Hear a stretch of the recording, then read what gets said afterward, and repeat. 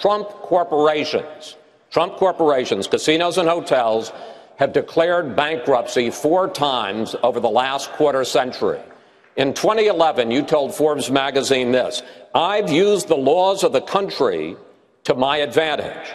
But at the same time, financial experts involved in those bankruptcies say that lenders to your companies lost billions of dollars.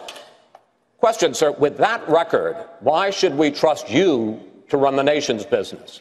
Because I have used the laws of this country, just like the greatest people that you read about every day in business have used the laws of this country, the chapter laws, to do a great job for my company, for myself, for my employees, for my family, etc. You've also supported a host of other liberal policies. You've also donated to several Democratic candidates, Hillary Clinton included, Nancy Pelosi. You explained away those donations, saying you did that to get business-related favors. And you said recently, quote, "When you give, they do whatever the hell you want them to do." You better believe it. So what specifically did they do?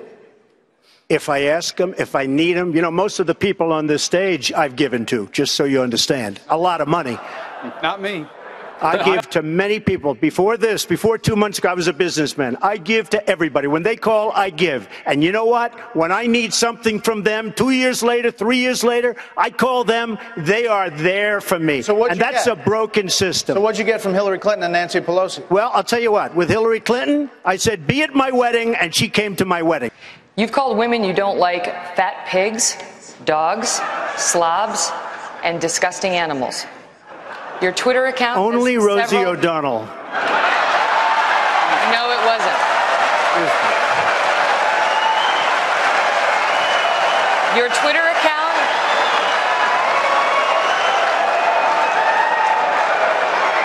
Thank you. For the record, it was well beyond Rosie O'Donnell. Yes, I'm sure it was. Your Twitter account has several disparaging comments about women's looks. You once told a contestant on Celebrity Apprentice it would be a pretty picture to see her on her knees. Does that sound to you like the temperament of a man we should elect as president? And how will you answer the charge from Hillary Clinton, who is likely to be the Democratic nominee, that you are part of the war on women? I think the big problem this country has is being politically correct. And everybody tells me I won the debate. They did polls of the debate itself, and I was in the 60s and 70%, and I think that I won the debate. I love doing it in a certain way. I will say this for the last time. I don't think I was treated fairly, but these are minor details. I really had a good time doing it. It was very interesting. I've never done a debate before like that. My life has been a debate, but I've never done officially a debate. And it was really great. I got to know the candidates, and I got to like some of them a lot. I think they're terrific people, and others probably not as much, but that's the way life goes. Well, I think I'll do more for women. I cherish women. I think I'll do more for women than Hillary can ever do. I think that I will take care. You know, I thought Jeb Bush made a horrible mistake when he blew the whole situation on women's health, you know, the women's health issue. A week ago, what he said was just unbelievable. Essentially, he's saying, I'm not going to fund it. And I think that will go down as Jeb Bush's 47%, the 47% to Romney, where probably cost him the election when he said that. He didn't know he was saying it, and it was a mistake, and it was too bad, but that probably cost him the election. I think Jeb's statement on women's health from a few days ago will go down as his 47%. I don't think you can recover from a statement. Then he goes back and he says he misspoke. That's the kind of thinking, whether it's good or bad or whatever it is, but that's the kind of thinking that the country needs. We owe $19 trillion, going up rapidly. We have a country that's in collapse. We're going to have a problem like you've never seen. Once we get over that $21, $22 trillion mark, we're going to have a problem. And I'm really good at that stuff. And I know my competition, and they're not good at it. They wouldn't have a clue. Let me put it differently, and I discussed this with you before. I say absolutely. I'm a businessman. Republican, I'm a conservative, but I'm a businessman.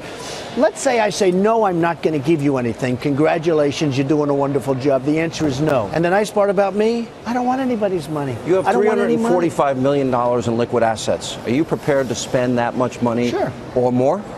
Well, you saw my income. My income's $400 million a year. But are you prepared to spend it? Sure, I would spend it if I'm doing well. Donald Trump saying now he's open to accepting some donations, some big donations, as long as contributors don't have any strings attached. You heard him just talking about that. He was responding to a question about whether he can continue funding his own campaign through the general election. I think it's a bad move for him to take big money. He has attacked it for the reasons it should be attacked.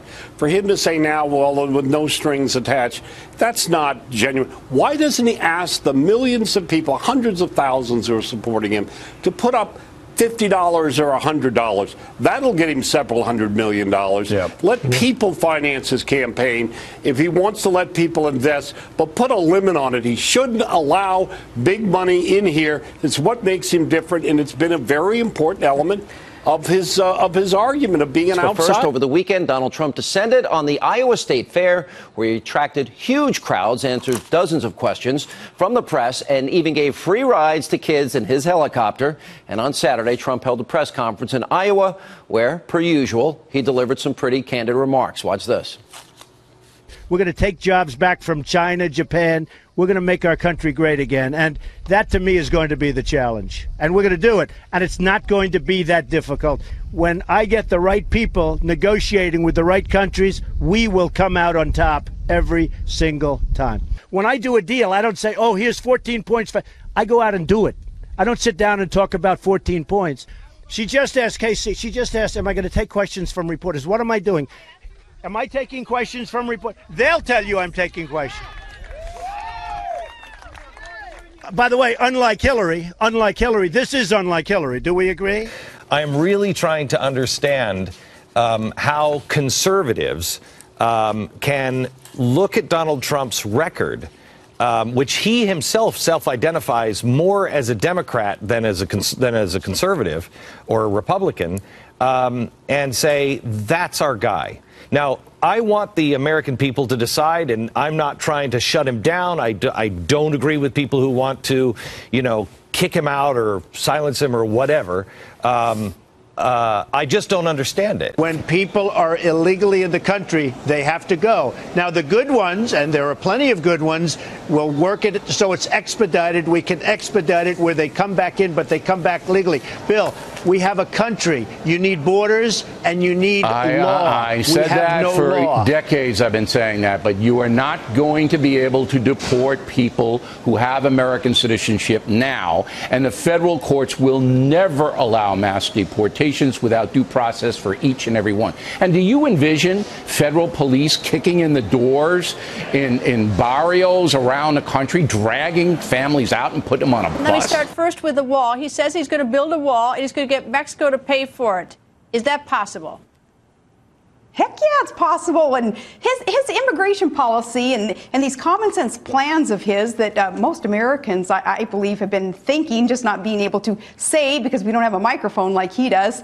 The immigration plan of his, especially the wall, that's common sense. It's a real shot in the arm to constitutionalists and conservatives who want America to be put first by our leaders. And really, it's a shot across the bow to the other candidates because now they're going to have to explain why can't build a wall, even though we've been saying it for years there in the political classes in D.C. We've been promising people a wall. Now they're going to have to explain to people why they don't support the policies that Mr. Trump has come out with. And the argument about it's for the children will be used over and over again to kind of portray probably all Republicans as being heartless, and nothing could be further from the truth. You know, a plank in our platform is pro-family, and a family is a unit. And I believe what Mr. Trump and probably the other Republican candidates, once they do come out with some kind of policy proposals, what they're saying is, yeah, a family is a unit, and if their parents broke the law, and if they're here illegally, well, they need to get back in line. And because family is a unit,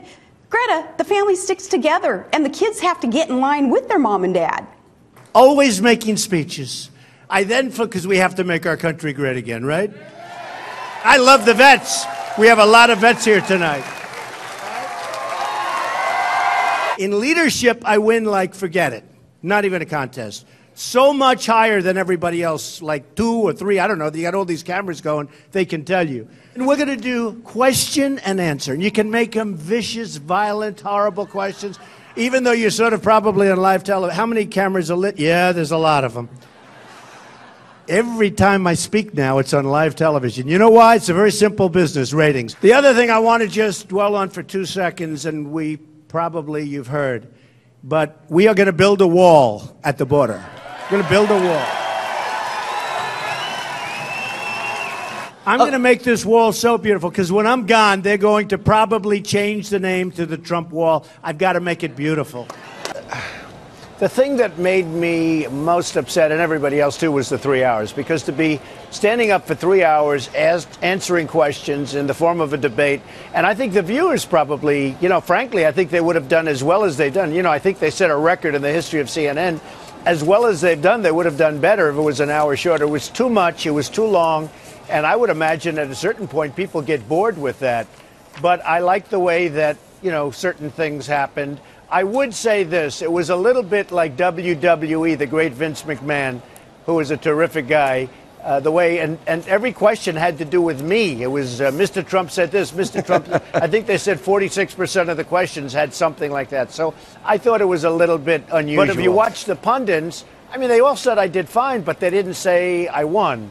So the people that vote, and maybe that's the important ones, but the people that vote said I won. And, don't forget, again, very much like Fox, I hate to bring this up, but I was asked probably the toughest questions because everything was about, like, Trump said this, Trump said that. And even when the question wasn't asked to me, they were saying, Trump said this, how would you respond? So I think probably by far I was asked the toughest questions.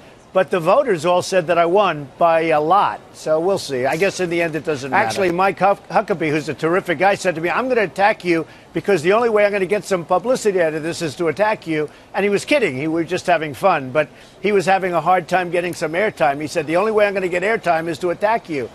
And we laughed. But there's a little truth to it, I guess. Although everybody that's attacked me, if you look at Perry, and if you look at it, everybody, everybody so far that's attacked me has gone down. We'll see what happens. Hopefully that continues. In a country that is very armed, that somebody that will be carrying weapon will go to a mosque tomorrow or after tomorrow and will start shooting people. And then these people will have blood on their hands, all of them. Carson, 2 points here. And Ted Cruz. Rejoining us now from New York City, Donald Trump. What do you say to that? If somebody shoots up a mosque, you're responsible. Well, I think it's terrible what's going on. I can tell you in New York City, they used to go in and check and do a lot of different things, and now they're not doing any checking.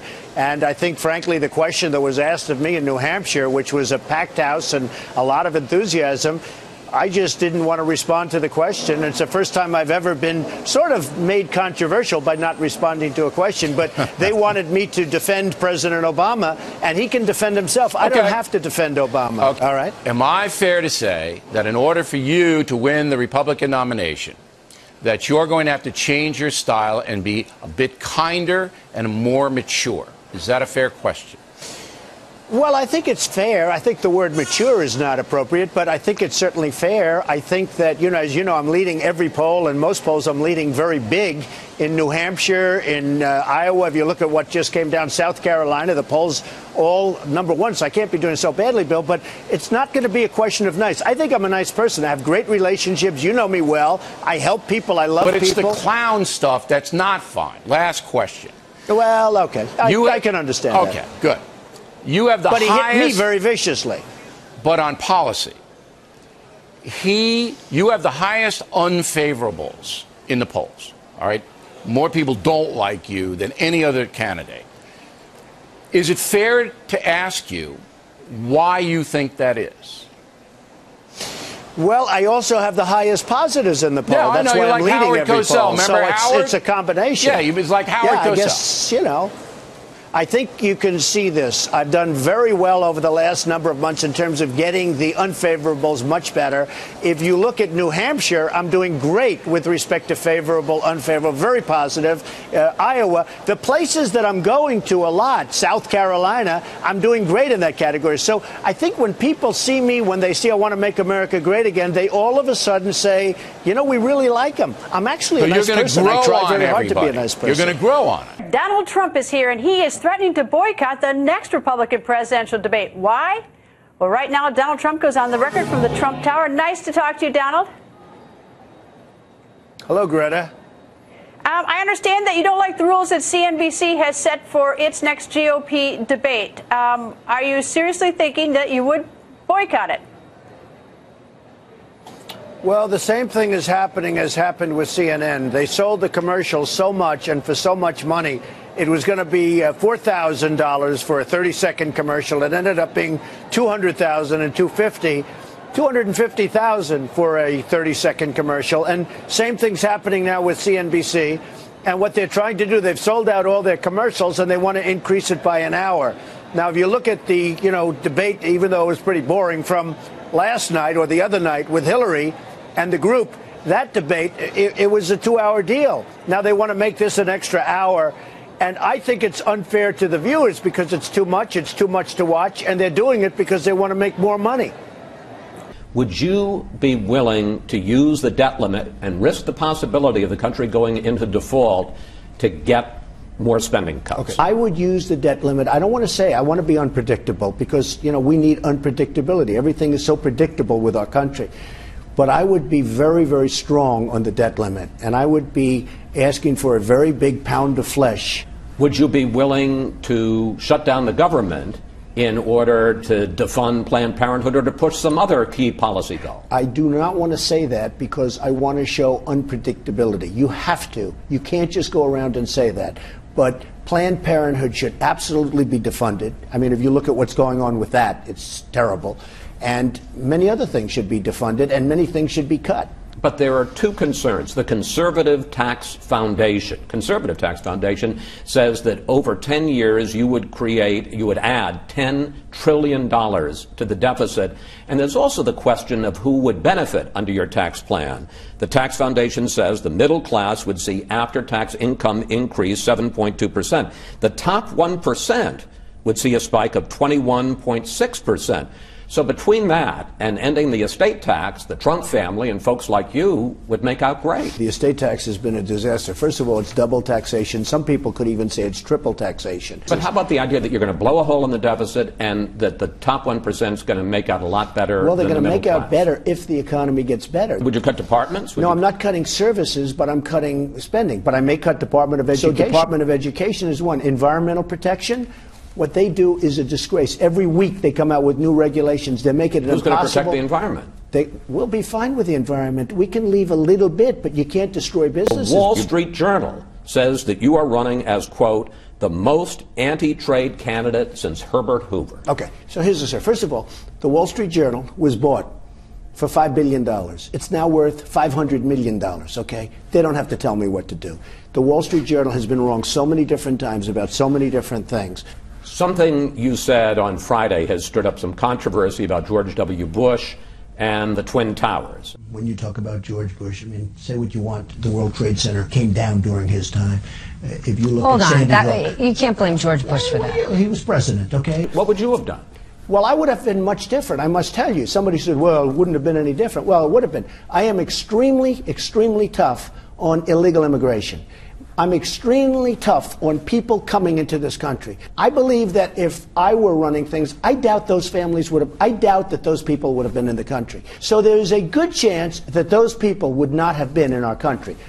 Breaking tonight, new questions for Donald Trump after the Republican frontrunner yesterday suggested that he would strongly consider shutting down certain mosques in the U.S.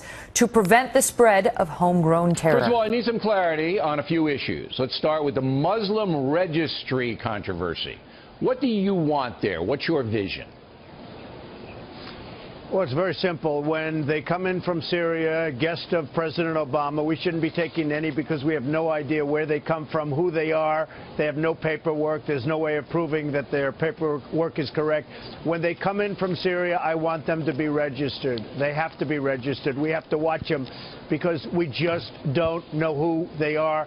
We don't know where they come from. We don't know if they're ISIS, and we don't know if they have evil intentions. So I want them registered. No, what I want is I don't want them to come here. We shouldn't be taking anybody. No. We should do, okay. Well, you shouldn't do it because we have no idea. ICE, do you believe in ICE? But I'm working through NATO. You haven't mentioned NATO.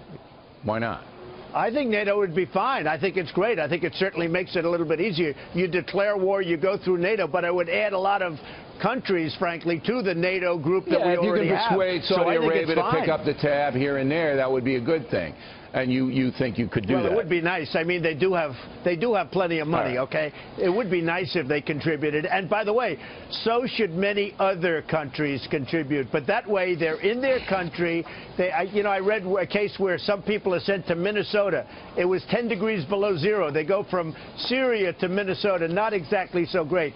You tweeted out that whites killed by blacks, these were statistics you picked up from somewhere, at a rate of 81%.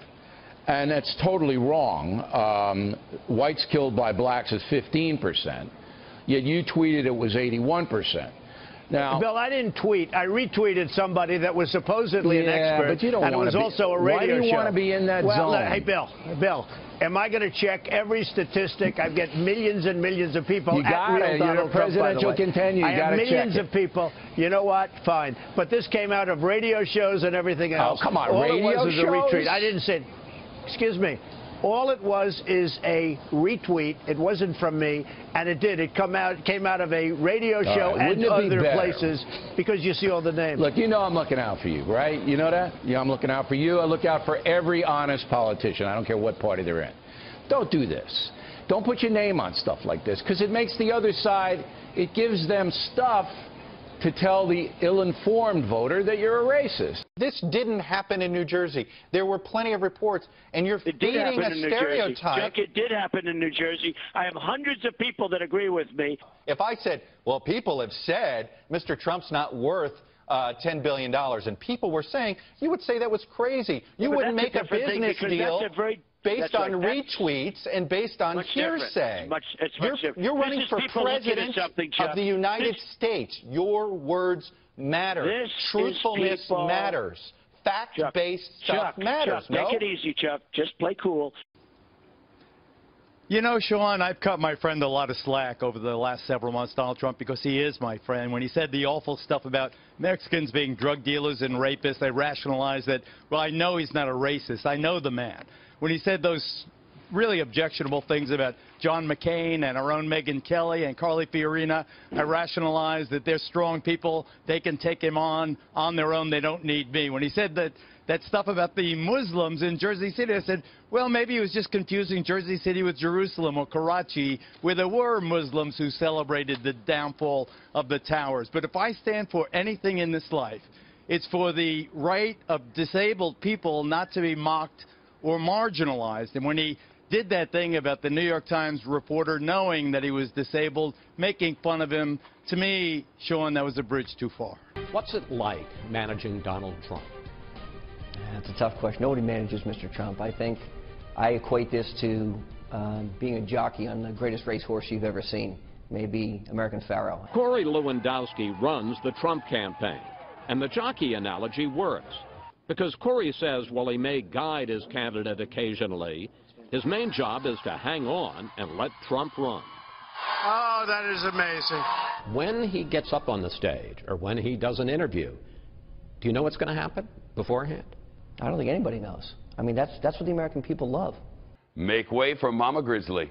We're seeing new signs that Sarah Palin may indeed be the surprise guest set to join Donald Trump on stage today in Iowa. The former GOP vice presidential candidate and Tea Party favorite could be a huge endorsement for Trump, who's trying to hold on to his lead over the Tea Party-backed Ted Cruz. Already today, Trump picked up an endorsement from the actor John Wayne's daughter. But reporters at the announcement seemed really more interested in Sarah Palin. Trump refused to give any clues. We'll talk about it later, I think. We'll talk about that later. But it's a very big event planned, and I think everyone's going to be very impressed. And nobody knows who it is. Well, first of all, can you imagine having that as president? I mean, I'm just watching, and to see that as president, it just doesn't work. And we've been going through it for years with her. Nothing but trouble. And, you know, just to bring out one thing, Bernie gave her a very, very nice pass on the emails, which he shouldn't have done. He destroyed his campaign when he did that. and then she went after him viciously on this last situation that happened yesterday. So, that's just more of the same from her. The fact is that I'm able, I went to Ivy League schools, I'm a good student, all of that stuff. But you want to take complex subjects and make them a little bit easier. And many times complex subjects, look at the job she did. I mean, she made everything complex, and the world fell apart because of her. By the way, hundreds of thousands of people killed because of her incompetence. I mean, it's gross incompetence. And she has done such a bad job in every way. And I am honored to be mentioned. She likes to say, oh, I want to run against Trump. That's because she doesn't want against Trump. If you know the art of the deal, when you want something, you say the opposite to the reporters, as an example in this case. So a couple of them said, oh, no, well, I know she does because she told me she does. They're like little babies. The fact is that, I'm the only one they mention, and I'm the one that she doesn't want to run against. But she didn't just mention you. I mean, she blamed you for ISIS recruiting. I mean, that's a very heavy thing to say. ISIS is a monstrous group. My little girl went off to college. I was proud as a dad could be. She working at night, doing everything right at just a state university. She had her dreams, but she got reamed. It was a trip that was badly banned. Trying to make a stand, owing 40 grand and getting ripped for 10%.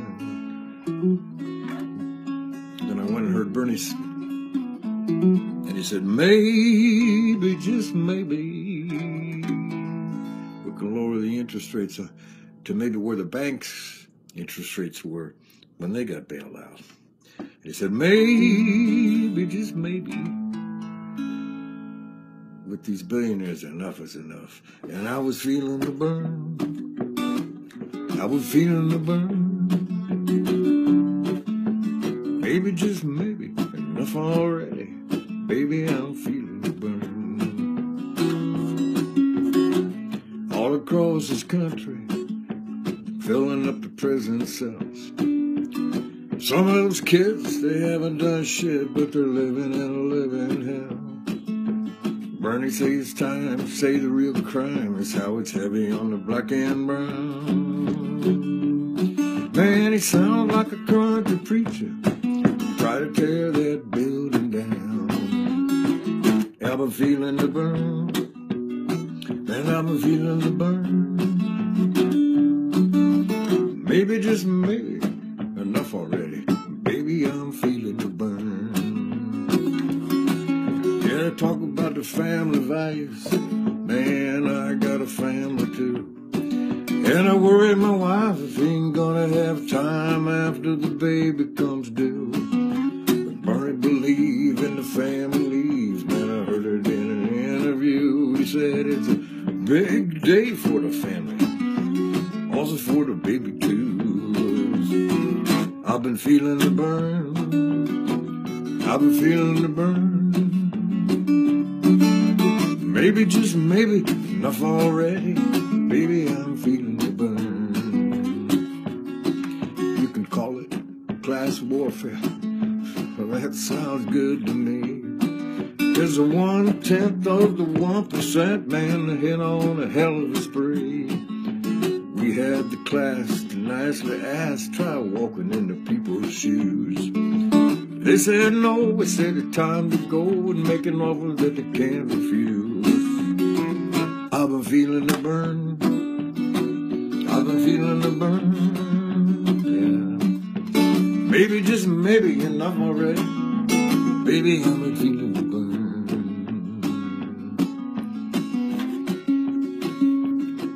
Then a chump in a suit had a toot, said you'll never raise the minimum wage.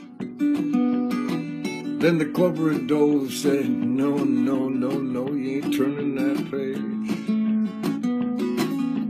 Bernie knows about 1 million folks. He gonna sit them on a Washington Mall. He gonna say, maybe, just maybe, you ought to look out your window now. I've been feeling the burn. I've been feeling the burn. Maybe, just maybe, enough already. Baby, I've been feeling the burn.